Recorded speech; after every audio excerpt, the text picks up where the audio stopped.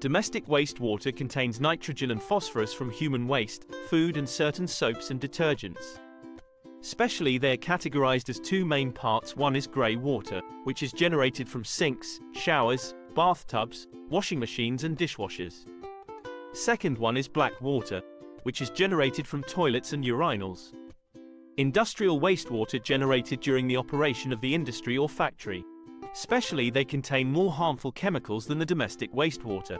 Hospital wastewater mostly contains compounds such as biodegradable organic matter, minerals, dissolved, colloidal or suspended, toxic metals, especially mercury, and detergents.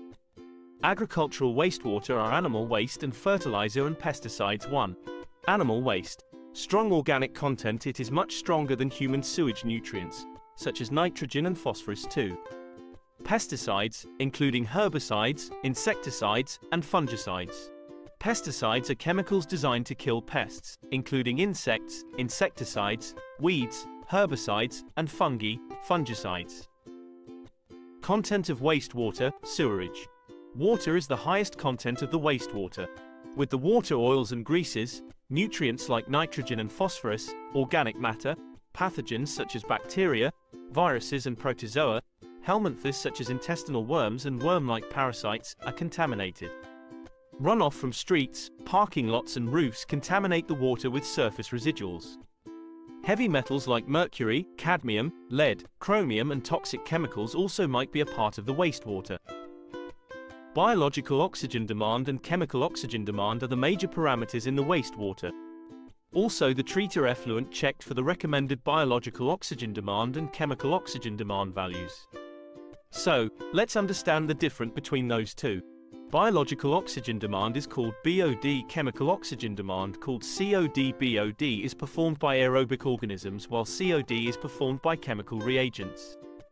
BOD is measured by keeping a sealed water sample for incubation for a period of 5 days at 20 degrees Celsius. The reduction in dissolved oxygen gives the amount of oxygen consumed by the aerobic organisms.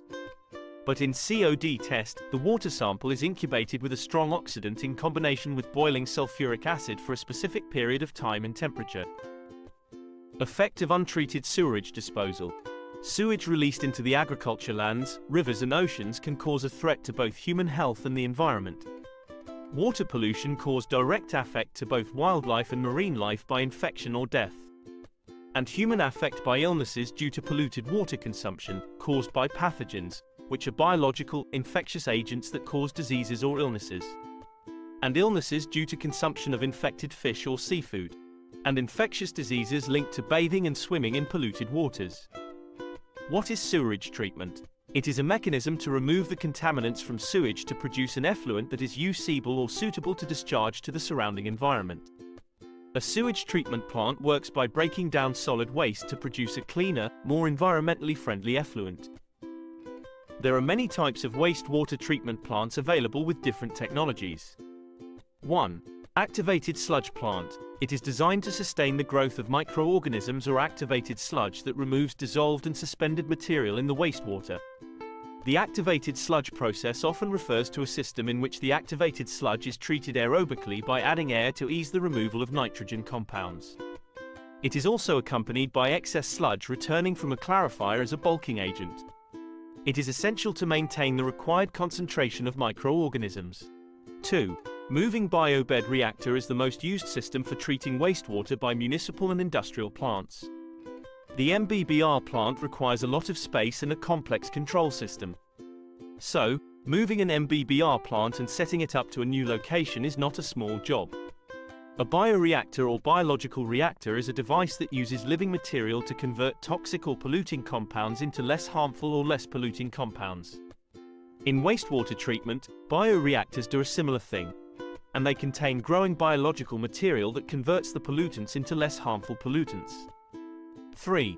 Membrane bioreactor electrocoagulation system. Electrocoagulation is a process that uses an electric field to help remove particles from water.